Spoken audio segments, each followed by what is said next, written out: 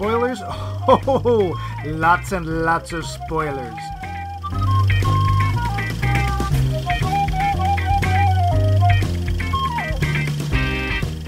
Hey ho, let's go to a land of leather and safety pins where plaid is for pants and the only doctor you should care about is Doc Martin.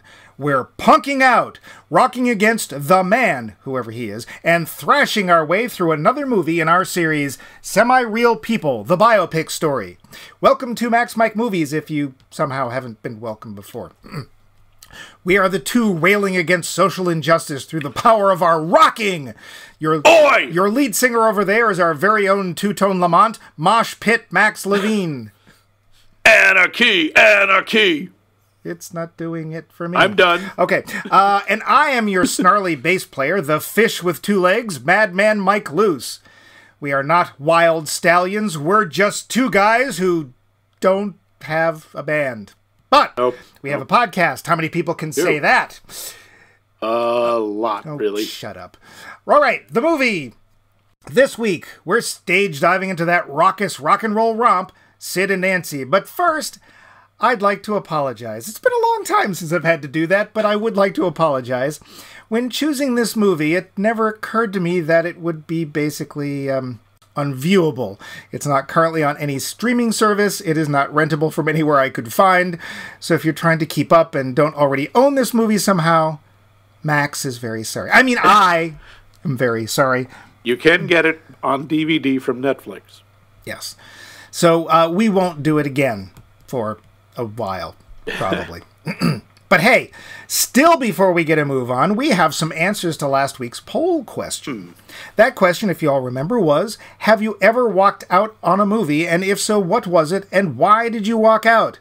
We've got some answers here, and I would like to thank our dear listeners for providing them. The first up is Ned. Thank you! That's exactly what they want.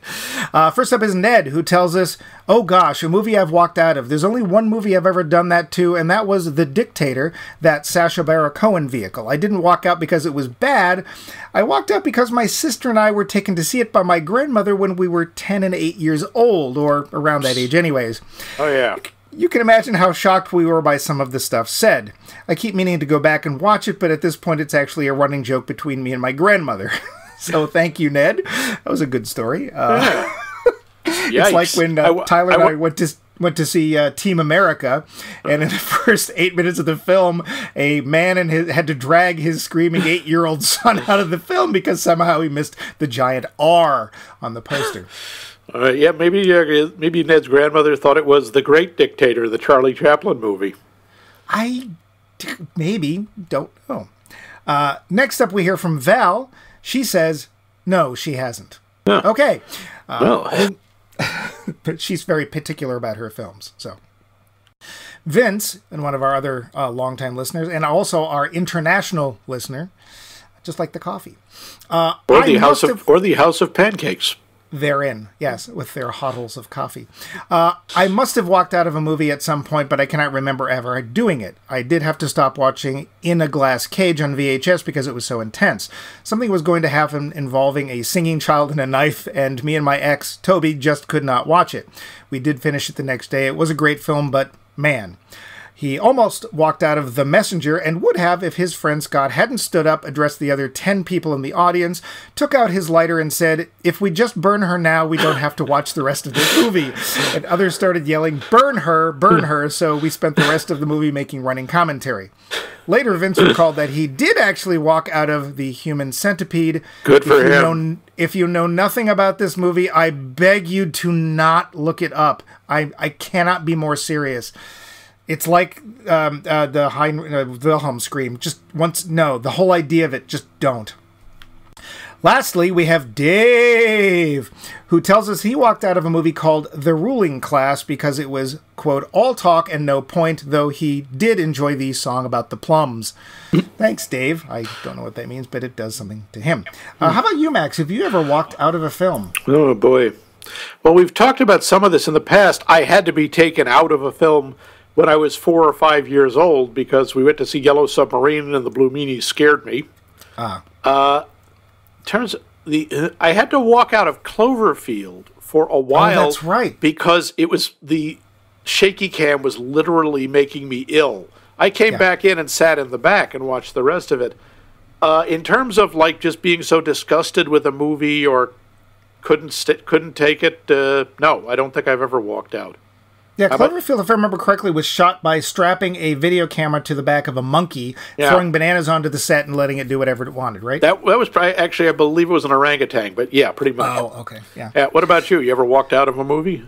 No, I have tried twice. I tried. One of them was only a couple of weeks ago, our film of the week, Highlander 2, but our friends wouldn't let me. They said stay and make fun of it. The other... And the only reason I didn't walk out is because I didn't drive, and my other friends strangely wanted to see how it came out, was Dune. Oh. And this would be the 1980 whatever version with Sting.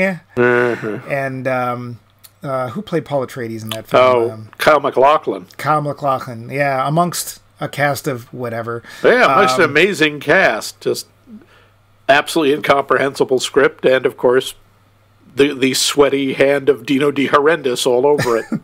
But you know what's fun to watch? Sand. That's really fun to watch, in case you're interested in a film like that. So, although it is coarse and gets everywhere. That's true, and especially the Vaseline. Anyway, with all that said, we have a new poll question for this week. So please respond via the site, email, Facebook, Twitter. We'll tell you how to do that later. Or text Mike. He loves that. Please don't text Mike or Max. Max's number is... Okay. So... The poll question for this week is, what movie did you dislike on first viewing that on later viewings you ended up liking? Give us an answer. We'd love to hear from you, and we'll use your answers on the show. But now, finally, we get to trivia. The show. And for the people who have already forgotten what the film is for this week, it's Sid and Nancy. Right. That's the one based on the comic strip, right? That's Nancy and Sluggo. Oh. You're close. So Sid and Nancy. Budget, $4 million. Wow. Take, $2.8 million. Oh, boy.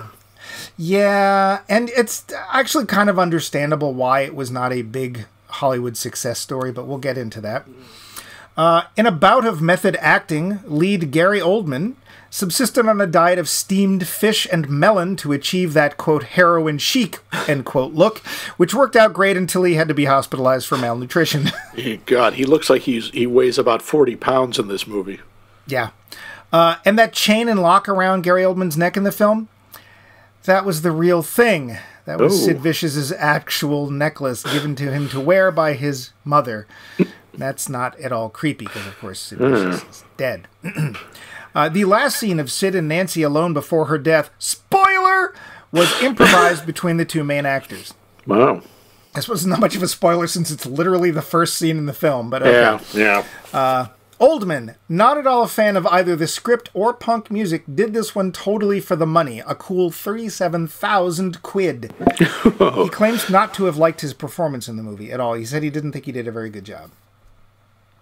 According to one of the real-life Sex Pistols, John Lydon, a.k.a. Johnny Rotten, the only thing the movie got right was the name Sid. He also claims that he was only brought on after the movie was completed and that his name was just being used to bring a sense of truth to the film or sincerity or what have you. According to the director Alex Cox, however, John Lydon was drunk during their meetings and did not remember them. So, wow, Johnny Rotten was drunk? I'm shocked. I tell you.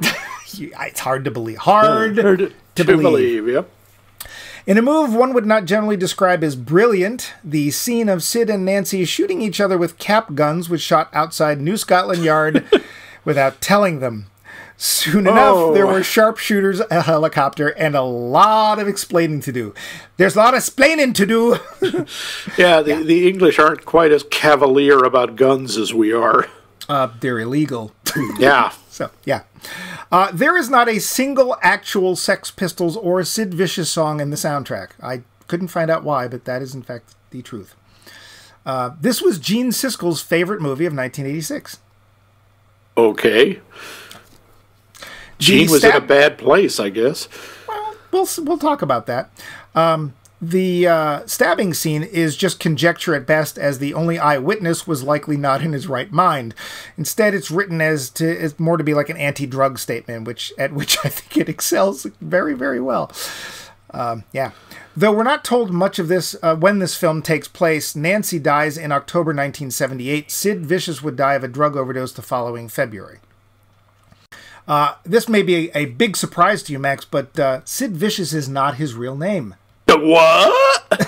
No, he was not it was Mr. and Mrs. Joe and Barbara Vicious, the Viciouses of Kent. No, actually. Oh. His real name was Simon John Ritchie. So, yeah. Okay. Sid played with the Sex Pistols for less than 3 years. His bass playing is only heard partially on one track of their single and only studio album. And that little inexplicable cab scene at the end, no idea. The real Vicious would be arrested for assault later in 1978, would be sent to Rikers Island for rehab, and die of an OD in February of 1979. And we'll talk about the little cab scene very soon. Yeah. Do you know of any other trivia of this film? Only that, and this is one of the only Sid Vicious songs I knew, which is his weird yet oddly compelling cover of Frank Sinatra's "My Way." That's Gary Oldman singing. Yeah, snarl when you say that. Snarling. Yeah. But, and he friggin' nails it. I was really surprised when I read later that it wasn't the Sid Vicious. It wasn't Sid Vicious doing the vocals in the movie. Nope. Yeah, he has an album. I actually meant to look it up and I didn't get a chance to. He put out an album called Sid Sings. Except he really doesn't. Well, it's singing of a kind. Sure. I mean, it's not full-on Shatnering, but it is singing. Whenever I listened to Sid Vicious, or quite honestly the Sex Pistols, I was reminded of a quote from Doonesbury where Uncle Duke is talking about Greg Allman of the Allman Brothers. He said, "Nephew, Greg Allman's band doesn't so much make music as they emit a series of sounds that can sterilize frogs at 200 yards. Is that nice? I don't think that's nice. All right. I could just say this is a movie about the life of Sid Vicious, but that's too easy. And quite honestly, if you don't know anything about the Sex Pistols, you might want to know a little more. So I came up with this little ditty, which I'm about to sing to you. So can I get a C? No, I'm not going to sing. Ooh, thank you. I believe I'm in tune. All right. The plot of Sid and Nancy. This movie starts with the death of the titular Nancy. We see a drugged-out Sid Vicious, her boyfriend, staring off into space, unable to reply to police inquiry. He's arrested and thrown in jail. And then the screen gets all wobbly. And we're back a couple of years earlier with Sid and the lads of the Sex Pistols. It's the punk scene in England, and man, are things messed up. Sid and Johnny Rotten are two peas in a pod, angrily, drunkenly staggering through life. Along comes Nancy Spungen, a wannabe groupie from the States, obviously trying to get into Sid's pants. He ignores her until he sees her later being treated badly by a different punk band. Feeling sorry for her, he starts dating her, and that's when the fun and drugs start. We see the two get addicted to heroin and spiral out of control as the band splits apart. Then Vicious tries unsuccessfully to trade on his limited fame, and finally the two are left to barely exist in their wretched little apartment in the Hotel Chelsea, which they neatly set fire to, but somehow manage to not get hurt in or thrown out of. Life at this point is moments of arguable consciousness between hits of heroin until Nancy, who can't take it anymore, begs Sid to enact a joint suicide pact she's made him promise to earlier in the film. Sid's decided, not for the first time, that he's going to instead get clean and move back to London. In a struggle with a knife, it accidentally goes off, leaving Nancy with a slowly hemorrhaging stomach wound. Their fight over, naturally, the two just fall asleep. Nancy gets up later, realizing something is wrong, manages to make it to both the bathroom and the beginning of the film. She dies. In jail, Sid can't really give an account of what happened as he wasn't really there. He's bailed out by someone, gets a pizza, dances with some nice kids in the street, and is picked up by a cab with what looks like his dead girlfriend in the backseat, and they drive off to who knows where. The end. Hello down. So, first off, I want to just give a little thing about punk rock in case people don't know, they think they know what punk rock is.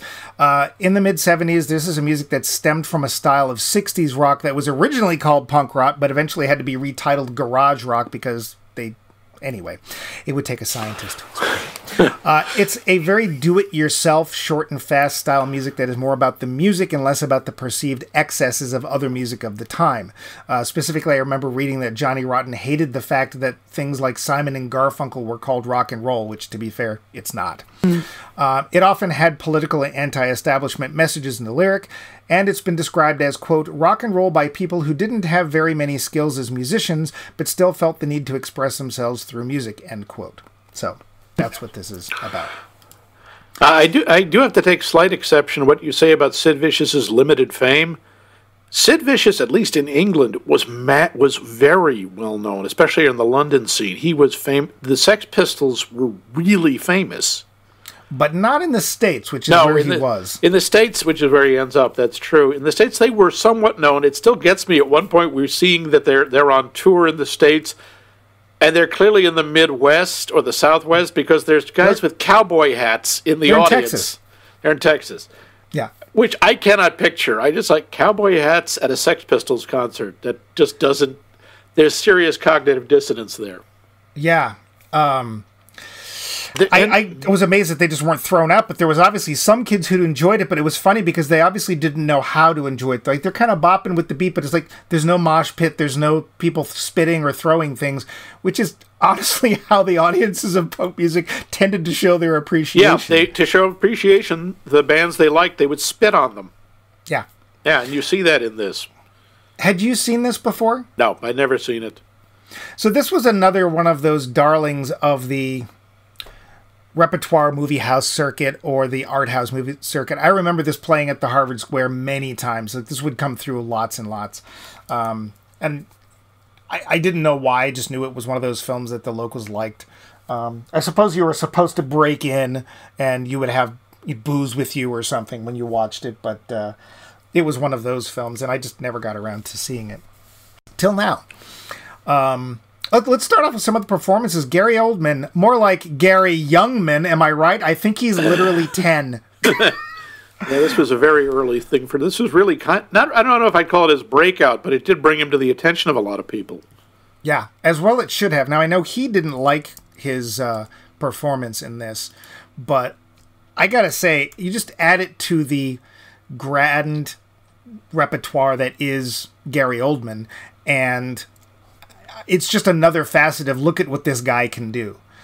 Even looking at it on its own, it's a remarkable performance. He gets across both how lost and how the despair in Sid, but also there's an element of him that you get the feeling under there somewhere is a kind of nice guy, or could have been, or some such. The guy likes his mother, doesn't want to upset her. When Johnny's yelling at him to spray paint a dog, he won't do it. Yeah, and there's so much to get through before you even can touch what may or may not be the real Sid Vicious or, Simon Ritchie.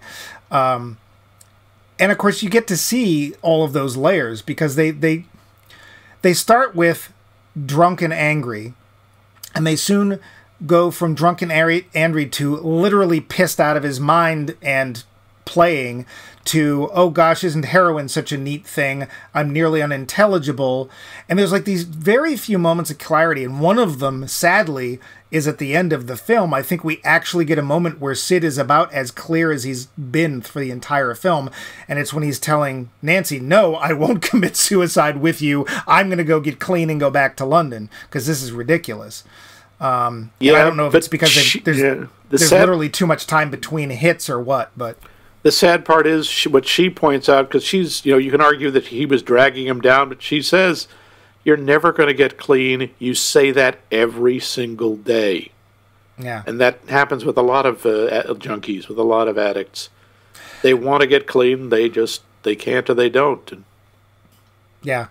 I would have to say, though, that the way it's portrayed at that moment made me feel that this time he actually was more serious. I won't say that he was going to do it, but it felt like he believed it at that moment. Yeah, it's funny. One of the complaints that Johnny Rotten had about this movie was that it glorified heroin use. So, Max, I'd like to ask you, would you say that this film glorifies heroin use? Yeah. I gotta say, even if I had any even vague interest in heroin before seeing this movie, which I never have because needles, but this movie would make me go, never. Yeah.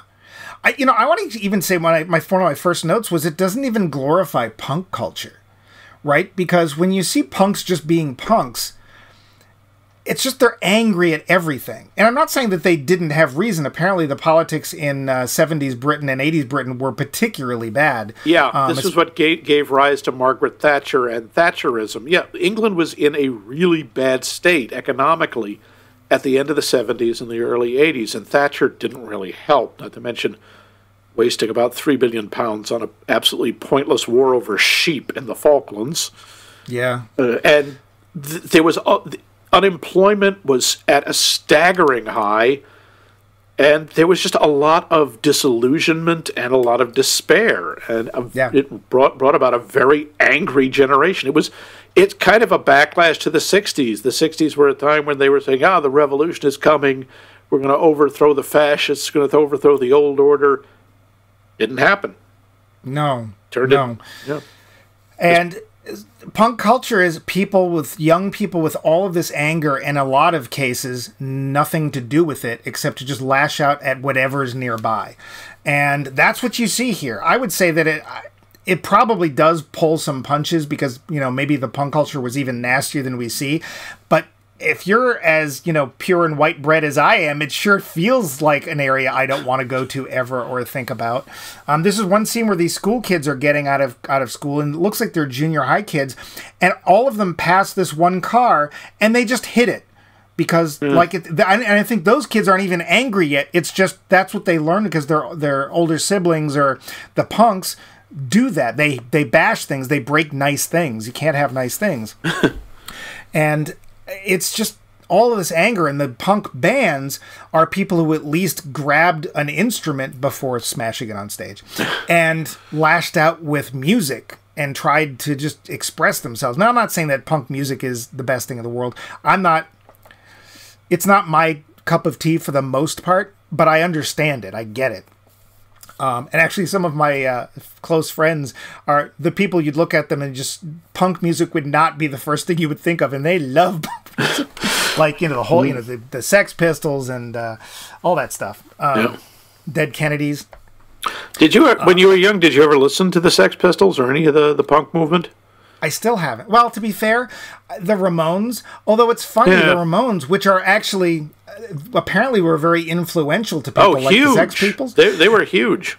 If you listen to the Ramones, they're really not that radical. I mean, you got songs like Blitzkrieg Bop and Beat on the Brat and stuff, but it's like... KKK took my baby away. I've heard those songs in the supermarket, which is just weird. And I'm sure that because they're all dead, that's the only reason that happens. But I'm sitting there going through trying to figure out which, brand of bread I'm going to buy. And it's like, beat on the brat, beat on the brat, beat on the brat with a baseball bat. Oh, yeah, that does help me think. I do want the oat bread.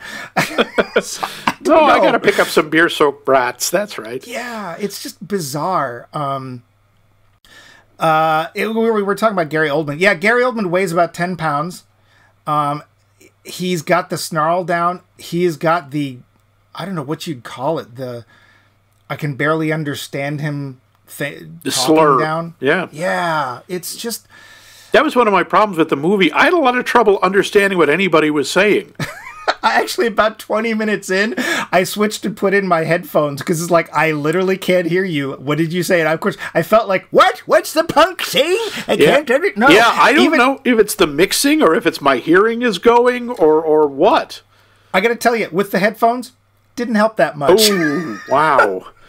And it could be anybody. It wasn't even necessarily Gary Oldman. No, it was all of them. Sid Viciousness. What did you think of Chloe Webb as Nancy Spungen?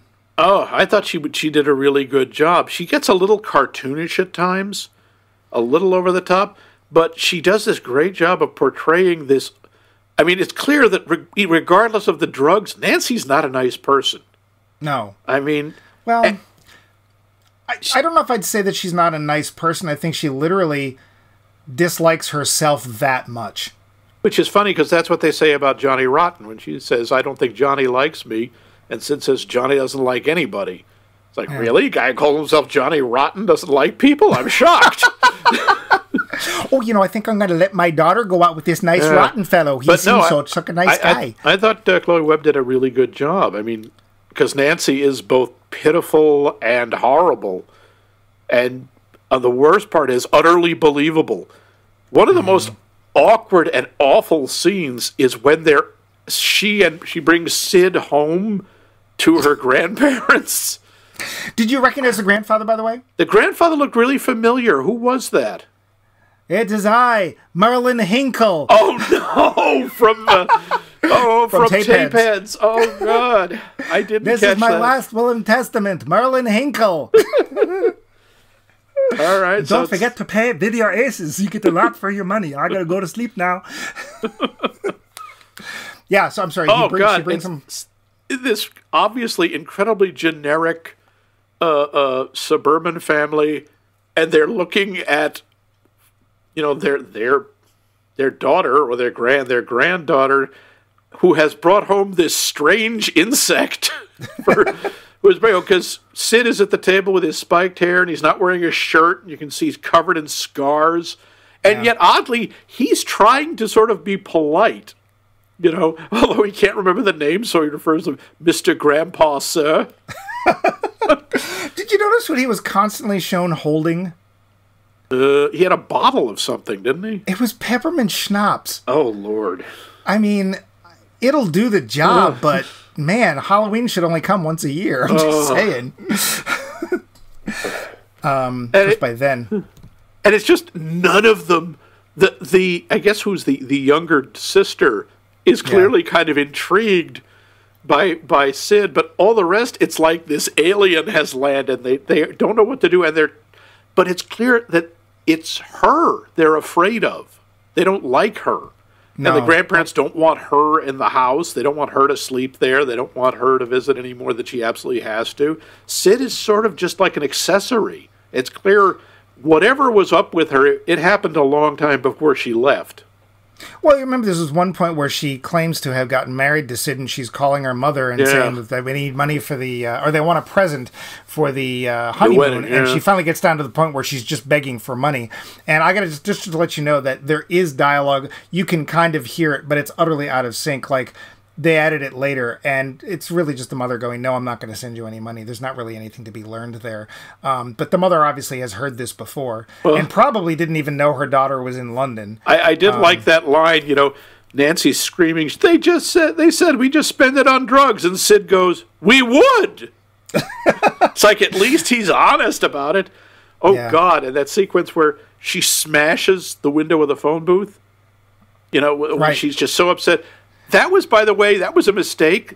One pane in that phone booth was candy glass. She was supposed to break it, but she got so carried away, she smashed the real glass. And she was really lucky she didn't cut herself to pieces. No, especially because there's a scene later in a film where Sid goes through a door by accident and does get cut into pieces, which is generally what happens when one falls through a big piece of glass. But that's, again, that's a really painful scene because she's just losing it. She's clearly... They're both in withdrawal. They just desperately need money. She's begging them her mother to send her money to the American Express office, right away because, they need a fix. And it's clear, even though you can't tell what the mother is saying, she's heard this before, and she's not having it. No. A lot of the other performances are really blink and you'll kind of miss them. The guy who plays Johnny Rotten or John Lydon, Andrew Schofield, he got a lot of criticism from Johnny Rotten because he's like, the guy doesn't know anything about who I am or how to play me. I just look like, I think he said something like, I just look like some fat git eating beans. And to be fair, you really don't learn anything about Johnny Rotten. He's barely there, except in the beginning. It's obvious he and Sid are thick as thieves. Like, I actually kind of wondered, are they suggesting that those guys in a drunken stupor might have actually done something? I doubt it, but they're almost like brothers at one point. But the film does not really focus on the Sex Pistols at all. I mean, not least of which because there's none of their songs in the film. But we really don't get a sense of two things to me. We don't get a sense of the Sex Pistols as a band. We see a little of them on tour, and they're very energetic, and I'm sure they can excite a teenage crowd very easily. But we don't really get why they want Sid in the band. They explain it to us, but unfortunately we see Sid like we literally have opened the door on a conversation where the best lines have just ended. And because I looked into this, and apparently they picked up Sid because they didn't like the previous bass player. At the time, Sid didn't play the bass at all. He was literally chosen because of his looks and his attitude and his charisma. He was the face of the punk movement. But when he was told, dude, you can't play the bass, he did what Sid would do. He took speed, stayed up all night with a bass guitar and a Ramones album, and according to two separate sources, the next morning, he could play bass. So... Yeah. He had, apparently, he did have presence. He had stage presence. He had charisma. Yeah, he was there to be sort of the face of the band. But yeah, we don't get much of a...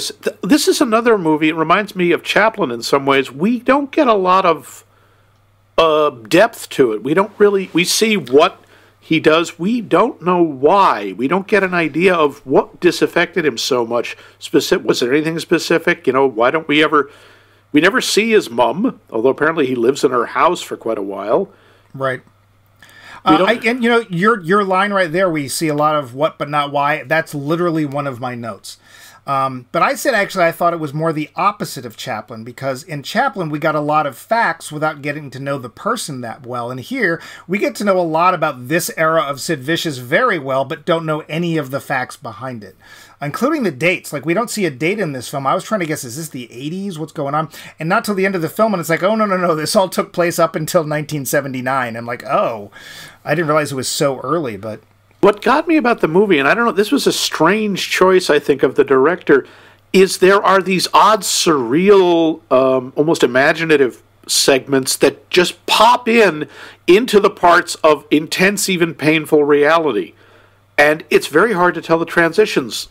I mean, even little things like when this group of toddlers is beating up another kid because he owes them $3, and Sid interferes. They say, who do you think you are? And he looks at him and goes, Sid Vicious.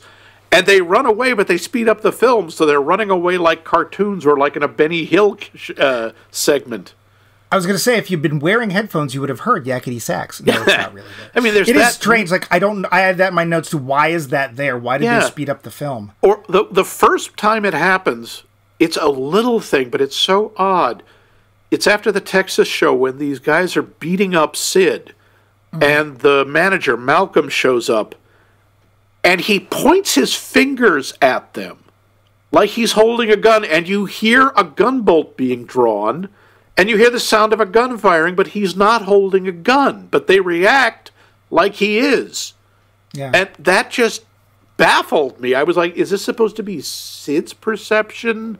Like he was so zoned out that he didn't see a gun, he just heard it. And then the whole My Way segment, where he's like shooting the audience. And I was like, is this supposed to be a video he's shooting, and that's why everyone starts sitting up at the end? But no, it's just a thing. And I don't know. That part of the movie didn't work for me because it doesn't fit the rest. And this leads into the final segment. Right, which is literally, like I said, he goes and gets a pizza. He sees some nice kids that say, dance with us, and he does. And then a pristine, I don't know where they got this. It was a pristine checker marathon. Oh, I love pulls those. up. And in the back is wearing what could be construed as a wedding dress is Nancy. Who just died. Right. And she says, get in the car, and they go driving off. I was waiting for the car to literally drive into the sky, because it's like, are they suggesting that now he dies, which is, not what happened, because actually he would attempt suicide twice between the time that she died and his eventual OD, which his mother claims was a suicide because she found a note in his leather jacket. Interestingly, when it was time to bury Sid, no funeral home would take him. They were afraid the embalming chemicals would make him explode? They just didn't like the whole, we don't like this guy, we don't like what he represents, which, okay. He was supposed to be buried, he wanted to be buried next to Nancy. And then the mother contacted her parents and said, look, Sid, can I have him cremated and then sprinkle Sid over Nancy's grave? And they were like, no. She did it anyway. But there was, a few extra months. But there's an odd thing, and I realized this fairly, I didn't realize this until today. In the movie, we are never told that Nancy is dead. I mean, we see a body being taken out, she is covered the way they do. Yeah. But we're not really, no one ever says it. So I thought maybe this whole thing is the idea at the end, it's a delusion of Sid's, that he's convinced himself that she's not dead. Well, I mean, let's be fair. When we see the accident, so what happens is they have a fight. She wants him to commit suicide with her. She's tired. She's like, I can't face this anymore. And quite honestly, it's about as low as you're going to get. They're living in this terrible little slum apartment. I have no idea when the last time they went outside was. They have somebody bringing them drugs. Where they get the money, I can't even guess at this point.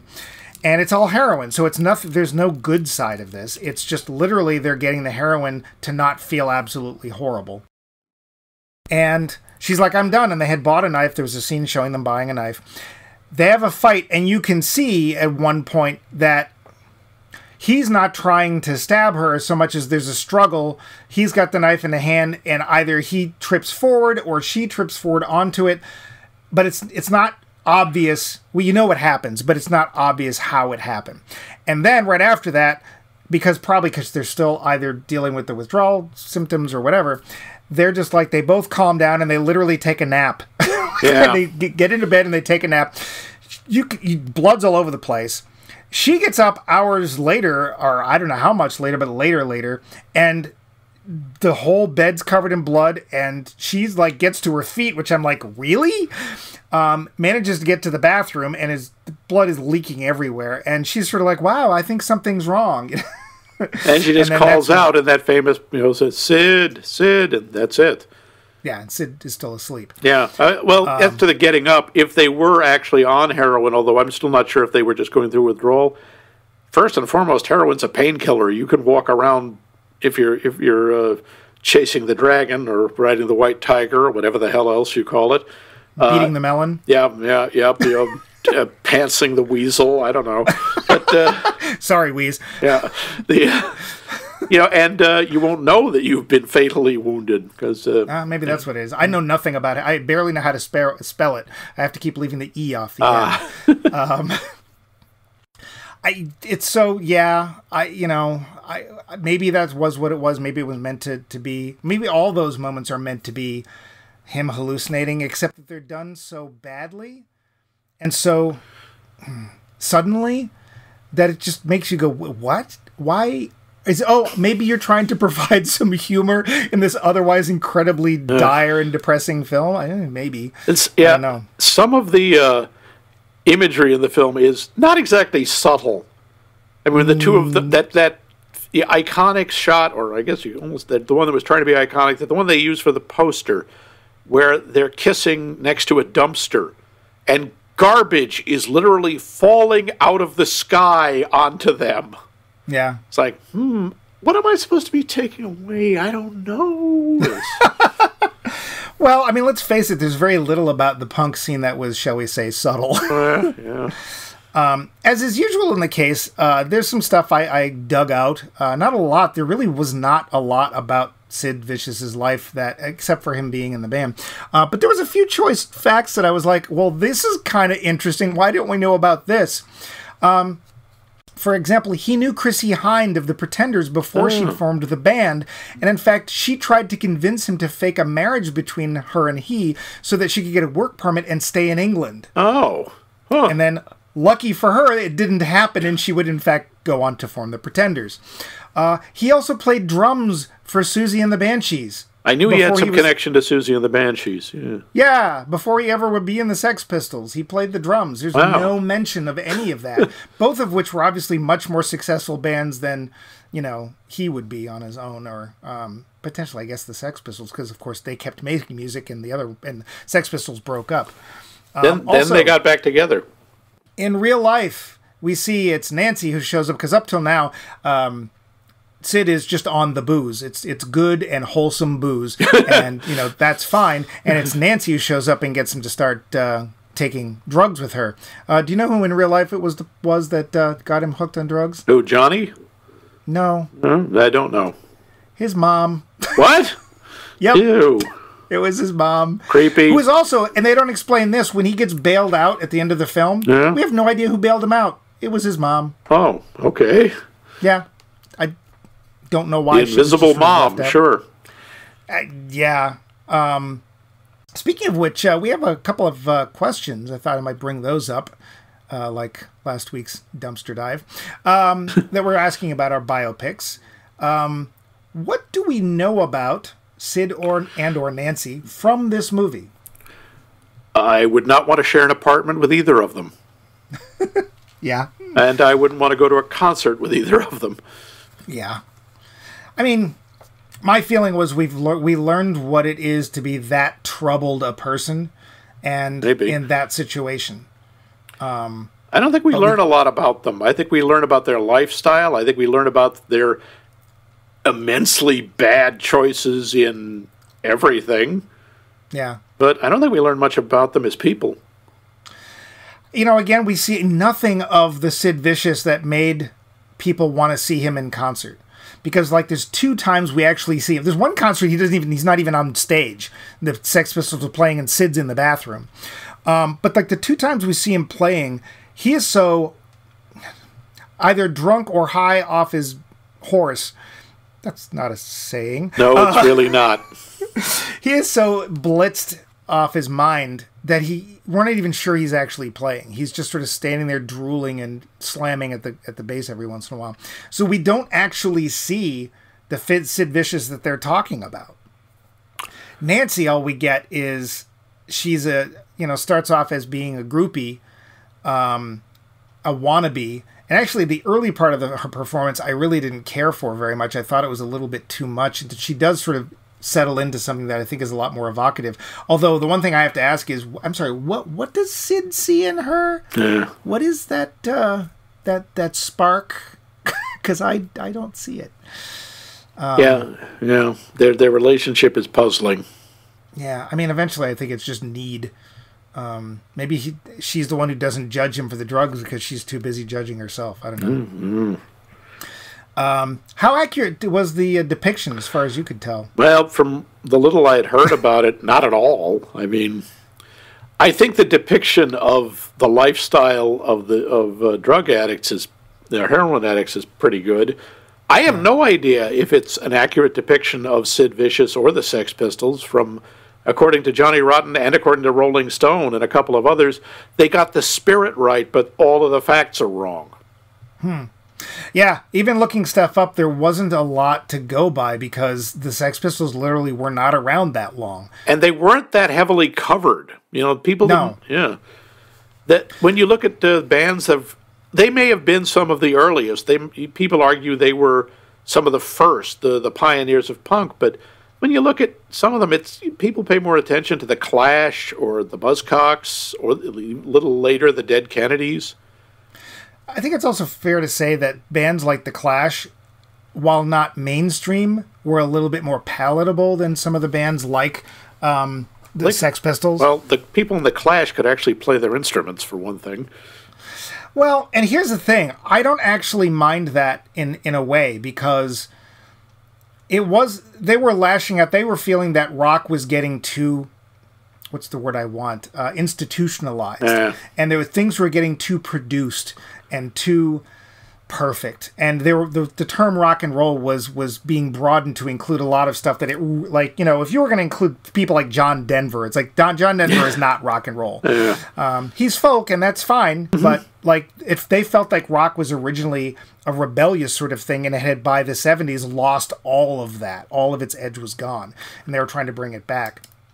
And some bands, I think, were, as I said, a little bit more palatable to the average person than, you know, something like the Sex Pistols. And some of that may have had to do with the fact that it was somebody who took speed, stayed up all night with a Ramones album, and that's how they learned how to play. I think it was accurate in a slice of punk life. I can't tell how accurate it is to our subject, which of course is the whole point. But it felt, if not accurate, it didn't feel insincere. If that makes sense. Except for those weird parts that you pointed out. The Benny Hill segments, shall we say, of our film. Do we, and this of course goes with the first question, but do we feel we get to know the subject, in this case Sid and or Nancy, better after having watched the film? I guess. I didn't know anything about them to begin with. I knew very little initially. Yeah. We get a lot of surface stuff. We don't really see much below that. We don't see so much. We see the addiction and we see what it turns them into. We don't see them that much as people. There are hints of it here and there. I mean, you know, you do see some of, you know, Sid just wanting to be defiant and go against social convention and just tear everything down. But you don't see a lot. But I think you see some. Again, we don't know what it was in his life that he's railing against. And they don't explain the whole situation in England at the time. They're just like, oh, it's punk, that's what's going on. And to be fair, this film was made less than 10 years after he died, because he dies in 1979 and the film was made 7 years later. So it's still pretty, you know, we've already moved on into new wave, and of course they've taken the edifice of punk and quite honestly they've monetized it. Yeah. And by 1986, punk is gone. And anything that's left over is just the leather and the studs and the safety pins and the Mohawks. Yeah. Do we know any more? Does anybody know any more about Sid Vicious? Probably Johnny Rotten does, but does he remember it? You know, who knows? That was part of the whole punk thing. Just for those who don't know, there's one guy who's part of Sid Vicious's pickup band, I guess, and he just says, I think I'm going to go back to being a rude boy. I went to look up what that was. That was actually that was a person who was into Jamaican ska street culture. It's sort of like ska punks. Ska is the precursor to oh dear gods, it's very popular in Boston. Dubstep. No, I'm sorry. I'm thinking of ska. Ska is the precursor of reggae. Oh, I thought it was the other way around. Nope, ska came first. Okay. And now it's all called dance hall. But it was also people who were rude and threw things and stuff. Literally rude boy. Although the term now also refers to people who are British and into punk, and it's, you know, it's broadened like everything else is. One line from a previous film that we've talked about popped up, which was ugly people. It's from the Ramones movie. What is it with punks and pizza? When you know, when they're bringing over pizza and Sid is going, oh yeah, I love this stuff. All I could think of is Rock and Roll High School and the Ramones. Hey, pizza! Hey, it's great! Hey, I want no pizza. Wheat germ, riboflavin. Yeah. I guess it's one of the few foods you can eat quickly that actually gives you some kind of feeling of fullness when you remember to eat, because that's a thing. Yeah, I don't know. It's a difficult film. I mean, we're really just sort of thrown... Well, we're thrown into the death, because that's the beginning of the film. Yeah. But we're thrown into the punk lifestyle, and the little bits we see of normal, average, everyday people are pretty wood-paneled and suburban-y. And mostly it's like... I think it's used as a contrast. It's like, you know, how do these people not fit into society? Well, let's put them into this padded, nice carpeted basement, and we'll show you. I honestly don't understand how... Well, except, okay, to be fair, a lot of this takes place in New York City in the late 70s. New York City in the late 70s was an ugly place to be. Even into the 80s, because this is the point where New York went bankrupt, right? I believe so. One of two times? One of a couple of times, yeah. Yeah, so, no, it was in a very bad state. You would have streets that were literally, they looked like they were in a war zone. Burned out cars and even brownstones, which now are worth billions of dollars. At that point, they had broken windows and stuff was just a mess. And so I was like, how could this possibly have happened? It's like, well, because that's the way the city looked back then. Even in '86, when they shot it, I bet there were still plenty of parts of even Manhattan. Yeah, the big recovery hadn't happened yet. No. Interestingly, I read a book by, we're going to go way off topic, by Malcolm Gladwell, and he talks about the fact that one of the big turnarounds from New York came from not more cops, not more patrols, not stuff like that. It was literally doing things like patching up streetlights and patching up windows, making it look like people actually lived there. And that's what actually, this subtle thing actually had a huge impact on lowering the crime rate, as weird as it might seem, but actually looking like somebody gave a crap about the area was enough to send some of that crime away. And once you got that started to go, luckily things like gentrification could come in, and all the nice people who used to live in the neighborhood and help make them interesting could now be forced out because it was too expensive to live there, which is what we're all aiming for, isn't it? Yeah. So interesting idea. Yeah. What else you got? One part of this that made me really uncomfortable is when they adopt the cat. Okay. I want to bring up the cats. I thought that was just a bad directorial idea. Because what happens when they bring in the cat? What did you do? I just started worrying about the cat more than I worried about the characters. Yep. I spent the rest of the movie looking for it, listening to it, hoping it was okay. When their apartment catches on fire and the firemen show up, I'm like, forget those two. Save the cat. Where's the cat? Is the cat? Oh, good. The cat's okay. And even at the end, when the police are collecting him and they're taking him to jail and they're taking away Nancy's body and going, who's going to take care of the cat? Yeah. I'm also wondering, how did that cat survive? Did they ever remember to feed it? Well, it just ate whatever they left on the floor. Which would probably be quite a lot. That was, honestly, maybe that was real. Maybe they did have a cat, but it was a problem in the film because immediately the cat becomes the most sympathetic character. It does. There's actually a scene they're in a club somewhere and somebody has a box of kittens and all I could think of was, please, anybody, take the box of kittens away from Nancy. No. Because Max is right. I just kept thinking about the cat. And it's a cute cat. Yeah, it's a nice kitty. It's a little tabby cat, and it's like, well, later it has a little leather collar on. It's like, okay, whatever. But that's it. I'm only worried about the cat. We know what happens. The whole film starts. She dies. We're not surprised, and we know Sid goes to jail. And it's like, I haven't heard any Sid Vicious albums lately, so even though I don't know for sure, I'm going to guess he doesn't make it very far out of this film either. So here's a hint for directors. If you want people to care about your characters, don't have a cat in the movie. Unless it's Jones and she takes it with her. Right. Unless they're nice to the cat and the cat is integrated into the plot. Yeah. Yeah. But yeah, that's pretty much all. That was the only other thing I had. Well, we might as well get to that ending part, but yeah. The roundup. Max, so, what'd you think, Mike? This is a tough film. It is not pretty. I actually saw it before Max did, and I know when Max tends to watch the film, and I texted him and said, you might want to watch some Looney Tunes right after this, or, just maybe some Patton Oswalt, something happy, because it is, according to Johnny Rotten, who literally called this the Peter Pan version, I don't think it pulls that many punches with the lifestyle or the drug culture. And because of that, I think that it's really hard to watch. And I think it's also, again, even if it's not factually accurate or is not as factually accurate as it could be, my feeling is that it does a really good job. I mean, it doesn't really just come right out and have Nancy Reagan pop up and go, just say no. But it really does. The movie just says no. Yeah.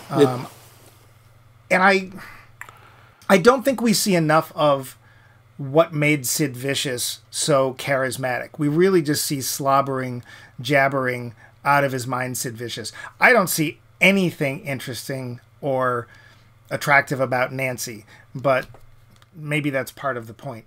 So I think it's a hard film to watch, but I think it's got some good performances, and because it doesn't shy away from the ugliness of addiction and the punk rock movement, I think it's an interesting film. I don't know that I'd recommend it just because it's so dark, and I don't think you really get a good idea of punk. But I think that the performances, let's just say that, I think the performances are good.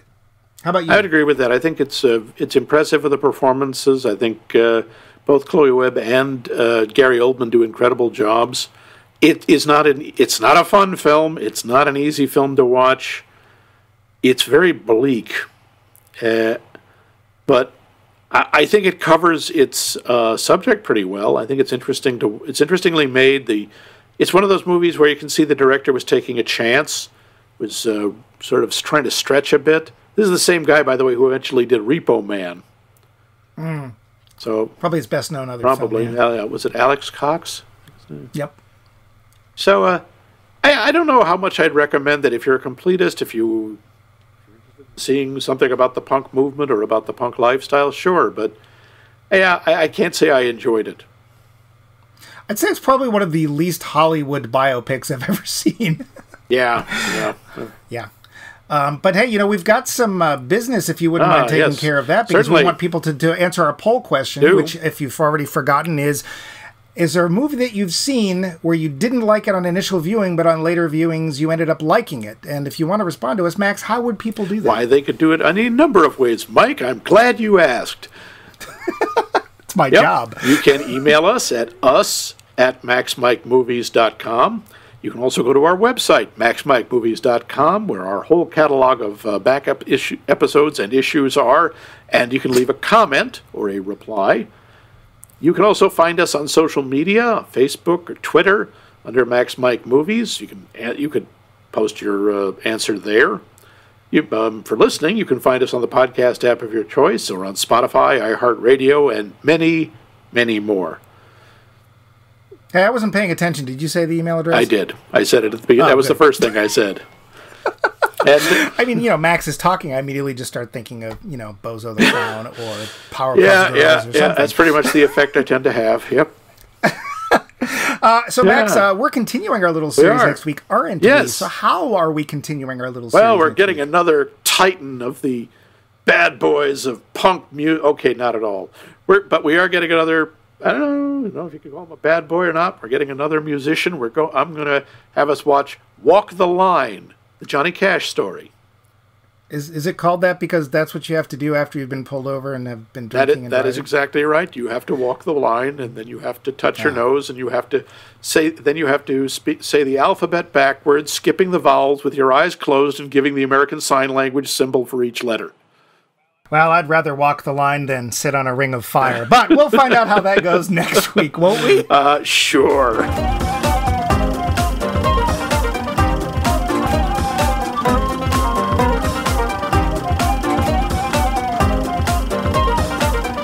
This has been a co-production of The Voice of Max and The Movie Wrench.